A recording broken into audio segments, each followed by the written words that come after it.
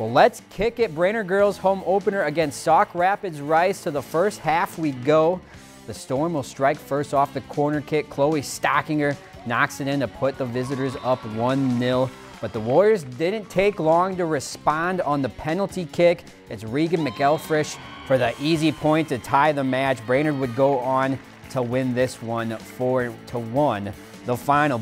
If you've enjoyed this segment of Lakeland News, please consider making a tax-deductible contribution to Lakeland Public Television.